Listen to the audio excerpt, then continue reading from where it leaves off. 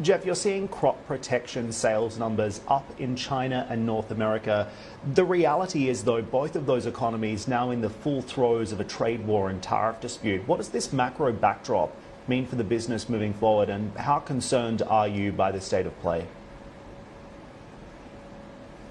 Well, I think the ag economy has always shown a great deal of resilience. Of course, trade is an important part of agriculture. It's an important linkage, actually, between the U.S. and China, as China is the largest consumer of agriculture products. But what we're focused on and what we're seeing is a strong demand for our technology. If you think about what farmers need to do, they need to be able to produce more with less, and they need to be able to adapt to climate change. And so the best way to deal with that is innovation and technology, and that's what Syngenta brings to the table in the U.S. and China, and really in all major ag markets around the world. So I wanted to ask you about that specifically because we have also seen Syngenta recently calling off an IPO in Shanghai. So how are you thinking about your global footprint now and your supply chain strategy? Are there still plans to go public at some point despite the macro backdrop right now? Yeah, I mean, we've been public of the fact that we do eventually plan to come back to the markets, the public markets. But again, we're very much focused right now on what is it that we can control, and our business operations is, of course, front and center. We will come back to the markets when the timing is right. But one of the things that is really important for us, as also will be important for future investors, is just the quality of our pipeline. We have what is considered to be the highest value pipeline in the industry. We're the world leader in crop protection globally. We're the #3 player in seeds. And we're the leader in biologicals. We're an organization that is leading the transformation to biologicals. So there's a lot of great things going on in our pipeline. And one of the things that we know for sure is that the world is going to need more food. The world is going to need more resilience in agriculture. And Syngenta has a really important role to play. So expand on that for me, because so much of the focus right now, as you have been saying, is in artificial intelligence. What impact is this having on the business and your operations today? Because the promise of AI is, for so many executives, far and far into the future. I want to know exactly what's happening today and how it's impacting the business. Yeah, it's a great question. So obviously artificial intelligence is affecting essentially all industries, and agriculture included. And one of the things that we're very excited about at Syngenta is we've been a very early adopter of artificial intelligence. We've been thinking about this for quite some time. And to your direct question, I mean, this isn't something that's 10 years into the future, 5 years into the future. These are things that are happening today. Many of examples, the three probably best examples I can give you is that we're using artificial intelligence to help with the interactions that we have with farmers. We deal with hundreds of millions of farmers around the world, from the biggest to the smallest.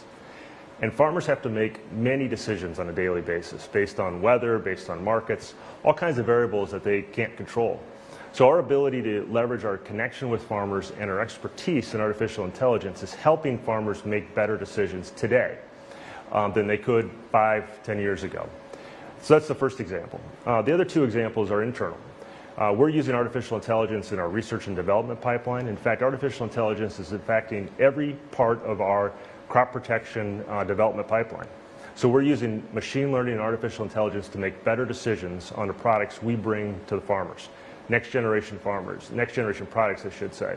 And so that allows us to make better decisions today, which will shorten the timeline, get innovation into the hands of farmers faster, more efficiently, and more effectively. And then the third is just internal operations. We're using artificial intelligence to improve our efficiency. We have, you mentioned about supply chain, we have a very complex global supply chain. And so we're using artificial intelligence to be able to improve the decisions that are being made, to de-risk the supply chain, reduce our cost, improve our efficiency, and improve our reliability to farmers at a time when there's a lot of disruption in the supply chain because of some of the tariff discussions. We're making sure that we have the products in the right place so that farmers can use them when they need them. Jeff, tying together two questions here, and just with regards to your message to farmers, obviously we're seeing progress on some fronts, but concerns on other fronts within the business as well. Syngenta facing thousands of lawsuits over Paraquat's alleged link to Parkinson's. What is your message to investors? What's your message to those farmers that you're talking about who have been impacted by all of this and watching these developments as they unfold? Yeah, well, my first message on this topic is that we have a lot of confidence. We have complete confidence in the safety of our products. Our products go through years of testing, thousands of studies.